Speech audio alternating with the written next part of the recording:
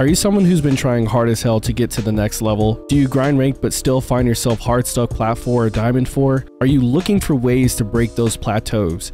If so, then this is the video for you. Last split on Olympus, I managed to solo queue to Masters. Even though ranked right now is kind of chalked, I started playing in season 9, so I would consider that an accomplishment for myself. Even though it's easier for some, many others may not find it that way, so here are 6 tips to help you get to that next level. But before we get into it, if you enjoyed today's video, go ahead and leave a like on this video. Let's aim for 15 likes. And if you enjoy my content and you want to come back and see more, hit that subscribe button and turn on post notifications. That way you get notified every time I upload a new video. And let's go ahead and get right into tip number 1, which is be confident. I know this is really cliche, but I want to start off with something simple. I can't tell you how many times in the low ranks where I said we should push this fight, but people just didn't want to because they were too scared to lose RP. And then when we got to those fights, they didn't have the confidence because they were already going into the fight thinking that we were going to lose. This can cause them to play sloppy, miss shots, make bad decisions, and ultimately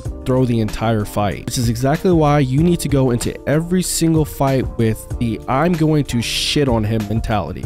And no, I don't mean that to be toxic, but honestly, just go in there thinking that you are better than them and that you are going to win this fight. I don't care how much damage you get, if you get an assist, if you don't get any kills, if you don't get any knocks, whatever. Just go in there with the mentality that you are going to win. For tip number 2, use your mic, guys. I know some of you have social anxiety and you just don't want to talk to strangers or people online, but honestly, everyone is playing ranked for the same exact goal: to rank up and to achieve the highest rank that they can. And I'm not gonna lie, sure, you might find a few assholes here and there, but honestly, if that's what you're worried about, just go into the games and just provide the most simple comms that you can. You don't need to go into the game to try to create a friendship or to just give up this long convoluted conversation. Just go in there with the mentality that you want to win. There is no problem with creating a little small talk because maybe that can help increase the team's morale, but if you're not comfortable in doing that, just make the comms simple. Which leads us into point number 3.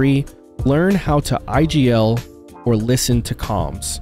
For those of you who don't know what IGL is, it means in-game leader. If you're already skilled enough, you have the mechanics, the gunplay, the IQ, and the positioning, try to IGL as many of your solo queue games as possible. I'm not kidding when I say we played so much better whenever one of us was IGLing. Most of the time it was me because my team didn't feel confident doing so, so I would just take the lead. It also gives off the image as if you know what you're doing or that you're good enough for them to follow your lead. This will create a more cohesive team play and lead to winning way more fights. You guys will make better rotations, get better positioning, and overall just have a better ranked experience. And if you're not quite confident enough yet to shot call, just listen to comms. Not everyone who plays ranked can be the shot caller. Sometimes you'll have a full team of shot callers and sometimes you won't have anyone who's calling the shots at all, but someone on the team has got to do it. Which is why every professional team has their IGL. So if you're not confident enough to give the comms, which is totally okay, just trust in your IGL and then you'll be good. For tip number 4, choose an optimal legend. Now I know this one is a little controversial, but the reality is that there's a reason why professional teams pick a very limited amount of the legends that we have available. Most legends just are not good for competitive play, and that is totally fine. For me, myself, I chose to run with Valk the entire time, even though when I play pubs, I normally don't play her. That's because Valk is just optimal for ranked play. Not that she's bad for pub games, but someone like Mirage is not near as good for ranked play as someone like Valkyrie, Gibby, Bloodhound, or even Wraith. So if you have the opportunity in your third pick and you notice that your team is missing a recon legend, or maybe they're missing someone defensive or someone who's good at rotating, then you probably should pick one of those. Unless you already have just your ranked legend that you normally choose that fulfills one of those roles, then you're totally fine. But if you're solo queuing and you don't really have a main, try to pick one of the legends that will fulfill one of those roles, as they are incredibly crucial for team fights and really good for backing out of fights. Which is a perfect segue into the next point: don't be afraid to back out of fights. In many cases, sometimes you get into a fight and you feel like you just have to commit to that fight, even though you just don't. Reason why third parties happen many times is that the fight just takes too long. If fights take too long, you're giving teams a better opportunity while they're rotating to hear your gunshots and even just to look over there. If they notice it's just two teams, 9 times out of 10 they're going to third party you. So in the instance where you are getting third partied, it's just better to just try and back out of the fight if you can, which is why legends like Gibby and Valkyrie are so incredibly good for ranked. Other examples to back out of a fight would be if the team just has superior positioning on you, or if your team is just running low on meds. Also, if one of your teammates get knocked, you just don't have to stay and fight. If you're fighting a losing battle and one of your teammates get knocked, sometimes it's just better to cut your losses and get out of there to try to preserve as much RP as possible. In many cases, you can hang by and try to get their banner afterwards and respawn them. Lastly, play for placement, but don't rat. In my TikTok, I get comments all the time where they think playing for placement and ratting are the same thing, when they're just not. Playing for placement is more so about positioning well on the map.